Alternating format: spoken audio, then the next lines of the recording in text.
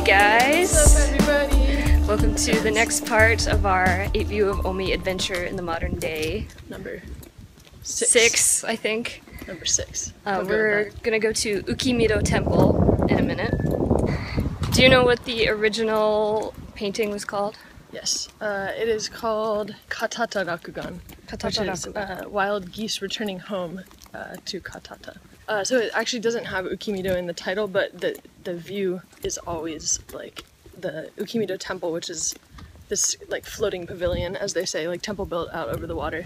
So the temple name is Mangetsuji Temple, and it's most famous for its floating pavilion, which is called Ukimido. Yep. Yeah. So, but the prints usually, it always has like the lake and maybe some people on boats and the temple and then geese coming back. Cool. So I guess whatever time of year that would be. Well, right now we're going to get some, hopefully some Ichigo Daifuku, strawberry Daifuku. Yes, yes. But we might be a little late in season for that, so if not... I'm convinced that they're not going to be any more. I am not hopeful. I was so sure. I was just here not that long ago. I'm not hopeful, but we will see. I mean, they should have some kind of Daifuku. But this place, so Daifuku is like rice cake. Pounded rice mochi with some kind of fruit inside of it. Yeah. So it should be delicious because like this place is like known for its Daifuku.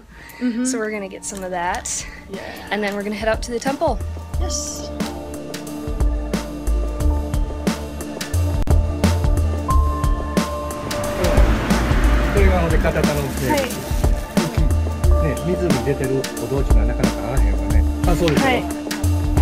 Omi Hakkei.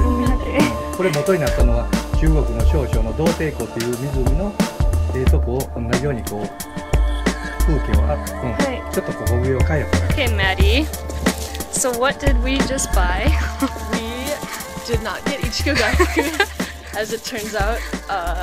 Disappointed! Yes, so my apologies. I was here during Golden Week, and apparently that was the last time that they serve Ichigo Daifuku. However, they have something that might be even better, which is Kinkan Daifuku, which we haven't eaten yet, but he described it as it's some like sort of citrus fruit, a citrusy fruit, semi-sour, and a little small, or maybe I don't know. I do not believe that it can beat a strawberry, but I'm willing to give it a chance. It's really cold. We haven't eaten it yet. If it's really good, I will maybe forgive you.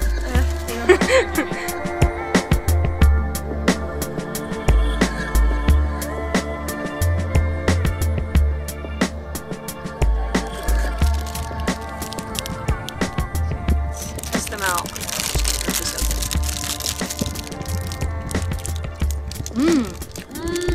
Oh my god. It's like an orange. It's an entire fruit. It's very good. Orange. Yeah, it's delicious. So, even if you can't have like strawberry Daifuku, I get the feeling that if you go to that shop anytime, you're gonna get something special, something unique. Because he was talking about pineapple.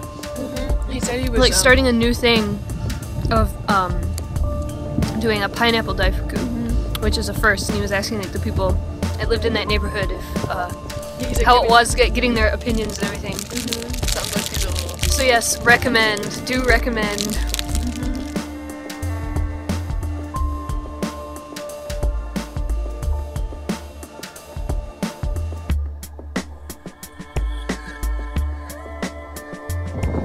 So here we are on the actual pavilion. Maddie says it's a bit scary. It's scary. It's a long drop into the water. Yeah, it's kind of cool because you're kind of out in the middle of the lake.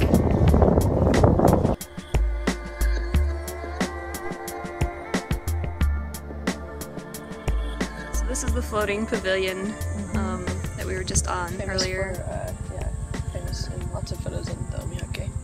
Yes, this one was called Katata Rakugan, I knew that. Wild geese alighting at Katata, or wild geese returning at Katata, yeah. So Maddie, do you have any history facts about either the painting or the temple or anything? Apparently there was a monk who was like lived at Enryakuji Temple, and he was looking out from like some part of the Enryakuji complex over Lake Biwa, and he saw like a glittering light in the lake.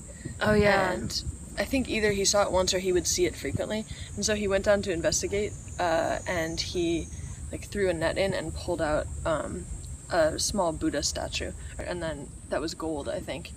Oh no, it was really small maybe. It was only like 13 millimeters or something. So he pulled out a tiny statue. You saw that from Mount Hiei? I guess so, glittering in the, yeah. I think he built Ukimido to, like, he enshrined it there. So he carved a Buddha sculpture and then put the one that he'd found inside it and enshrined but now there's it in like Ukimido. Yeah, so then he carved 100 or 1,000. I bet actually it's probably in the pamphlet. 1,000. 1,000. So he carved 1,000 sculptures of Amitabha. If you go in the Kannon Temple, which is right to the side of us, there's tons of those little Buddhist statues, like, and then there's more in the floating pavilion right behind us. So they're everywhere. They're everywhere. On the weekends, there's a bus that goes directly here to Ukimido Temple, but on the weekdays, you get off at Katata Rakugan, which is not far, maybe a 10-minute walk. Not even that, I think. From this temple. From this temple, yeah. So it's very easily accessible. Not a lot of crowds. Beautiful view of the lake. A lot of history. It's one of the 8 views of Omi. Yeah, why would you waste your time in Kyoto? And then Daifuku. Yeah, we totally recommend Daifuku. So thanks a lot, guys, for tuning in again to our series on the modern 8 views of Omi. We got, after this one, 2 more, right? 2 more, yeah. Ishiyama Dera and Karasaki. Yeah.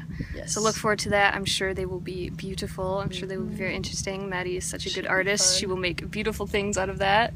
Oh gosh. Yeah, be sure to click the link in the description to go to the blog post that Maddie's gonna write, where you can see the beautiful drawing that she did of this particular view of Omi, and also just the blog articles that she writes. She writes really good blog articles too. I got some nice pictures from Emily in there too. So, yes. Yeah. If you're interested in stuff about Otsu City, feel free to subscribe to my channel. I'm not a professional vlogger. I'm very self-conscious and everything, and I'm not the best at video editing, but I really love my city.